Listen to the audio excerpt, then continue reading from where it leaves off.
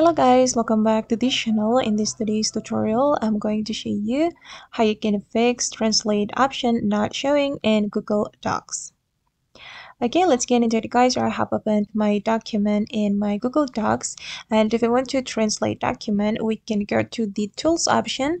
But here, as you can see guys, that there is no translate option in the tools, and I'm going to explain to you how the translate option is not showing in this tools menu. If the translate option is not showing, that's because your document is not in the Google Docs document.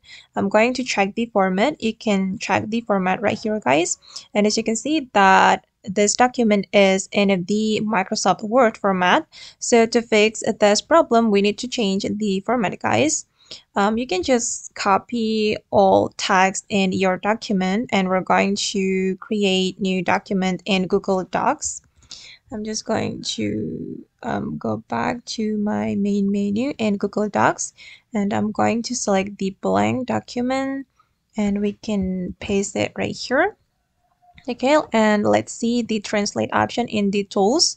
I'm going to go to the tools, and as you can see, after the document format has been changed to the Google Docs, the translate document appear right here, and we just need to click on translate document, and you can rename the document. I'm just going to rename it like this: translation of article. Okay, then you can choose the target language, and I'm going to translate my document to English. So I'm going to select English, and we can click on translate. And just wait for a moment guys. Okay, and this is the translation of my document. And okay guys, that's all the way to fix translate option not showing in Google Doc. I hope this video will be useful for you. Thank you so much for watching, and bye.